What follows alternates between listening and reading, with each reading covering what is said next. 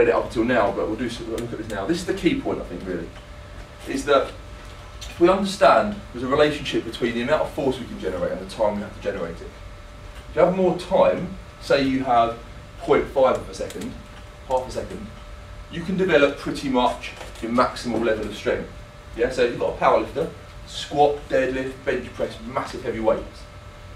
They have as long as they want to apply that to the bar. There's no time limit, slow bar movement, so they can get to their physical limit. So you could be a big squatter, massive heavy squatter, and get to this huge weight. But how much time do we have contact time in sprinting? 0.1 of a second, exactly. 0.1 of a second. In 0.1 of a second, if this is 5 seconds, if this is 0.5 of a second over here, which athlete's stronger? Athlete B can squat more weight perhaps. But if I've got 0.1 of a second, athlete A is stronger. I don't give a shit that athlete B can squat more weight, deadlift more weight, who cares? You haven't got that much time to express it on the track. You've got 0.1 of a second to express it on the track. So we'd rather be athlete A. We'd rather have a lesser maximal squat, but be able to bring on more force as quickly as possible. The way to look at it is this, is that when I'm lifting a bar explosively in weightlifting, I've got this point here where I'm at my absolute position of mechanical efficiency. This is where I can generate as much force as quickly as possible. And all I'm trying to do when I explode through to here is give that bar as much momentum as possible to allow it to give it a bit of hang time for me to get underneath it and catch it. Now that sounds completely irrelevant to sprinting, but it's not when you think about it. In sprinting, what you do, when you've got 0.1 of a second, to strike the floor, apply as much force to the floor as quickly as possible to drive you forward. Because the second you leave the floor, you can't apply any more force to the floor. So if you've got 0.1 of a second, if you can train to apply 20% more force in that 0.1 of a second, you're going to go 20% further forward. You're going to go 20% quicker. That's the key point. The two are very similar. When we're sprinting, we've got 0.1 of a second to drive ourselves forward. In weightlifting, I've got probably less than 0.1 of a second to give that bar momentum. You're trying to give your body momentum, I'm trying to give the bar momentum. The end result is exactly the same. That's really the key point. Rate of force development is what this is all about. So your squats are important because obviously athlete A still needed to have a high level of strength because it's fantastic having a high rate of force development, but if his curve is down here, it doesn't matter. Yeah, he can get force on quickly, but he can't get very much force on quickly. You need a combination of pure force and rate of getting it on as well. So that's why we do need to squat, we do need to do deadlifts and this kind of stuff to get that.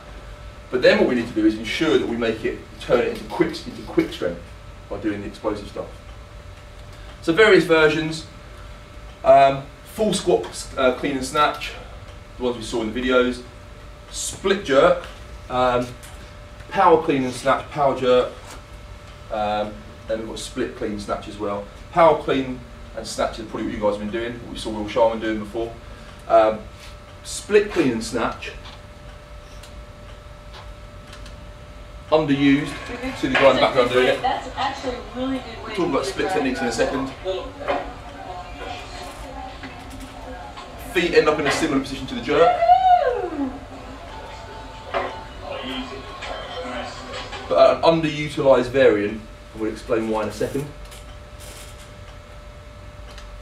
And then you've got clean and snatch from the hang. So rather than worrying about the bit from the floor, which is it's important, but when you're learning not so much, we're just going to snatch from this position, straight from there, straight into our explosion, rather than taking it from the floor and accelerating. So we've got our hang position as well. Then we've got things like pulls. So rather than completing the lift and catching it, we can just start from here, or start from the floor, jump and shrug, get the extension. Of course we lose the flexion, and we also lose the training for the reactive stuff. It would be like doing plyometrics and just jumping and never landing it. Both are important. Jump squats. I would say jump squats are probably if you've got very, very limited time with an athlete, you want to get the biggest overload as quickly as possible, jump squat is the best exercise. Bar on the shoulders, drop, jump and land. You can also do stuff like start low, start here, and just explode up. Because when you sprint out the blocks, you haven't got time to rock back and come out again. You've just got to go straight forward. So if we're doing jump squats all the time, drop, jump, that doesn't really teach us to be explosive out the blocks. That teaches us to counter movement. So we can do jump squats from different positions. Overhead throwing as well, really useful. Power bags, sandbags, explosive implements overhead. When we're talking about how deep we drop, when are we going to snatch, when are we going to clean, are we going to power snatch, full depth snatch? Key concepts, the snatch is going to always have to be pulled higher than the clean, that makes sense. It's got to end up here rather than here.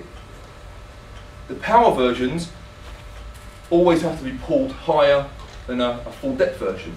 If I'm doing a power clean, I've got to get the bar to here. If I'm doing a depth clean, I've only got to get the bar to about here and then dive underneath. Split versions kind of in the middle of the two. Obviously full squat versions of the snatch and the clean are catching the lowest. And then when you're doing pulls, they don't get very high at all. But the key point of that is that allows us to choose to handle more or less weight. If I'm doing a pull just to here, I'm trying to handle massive weight. So then it becomes like a slow power. If I'm doing a power snatch, that's got to be the highest position. I've got to handle the least weight. It's a much more explosive type of power. In sport, we call that something speed strength. The more very slow power is strength speed. We're going to use different types of those, different types of times in the training year. Off season, we may look to develop more strength speed, slow explosive stuff. Closer and closer to races, we may go more speed strength. We might full snatch at that point. So we can manipulate, we can use snatches, cleans, we can use full depth, power versions, split versions to dictate how much weight we use. What we can't really say is, I'm going to power clean 100 kilos today, or I'm going to power clean 60 kilos next week, and 60 is going to be quicker. The problem with that is we're not going to extend the 60. If you've got the strength and the power to pull 100 kilos to here, when you pull 60 kilos to here, you're not going to fully extend, you're not going to attack it hard. So it would be a bit like doing plyometric training and saying, just half jump today. Instead of doing your full plyometrics, I just want you to go. You'd never do it, it would make no sense. We would be attacking that full velocity, full force.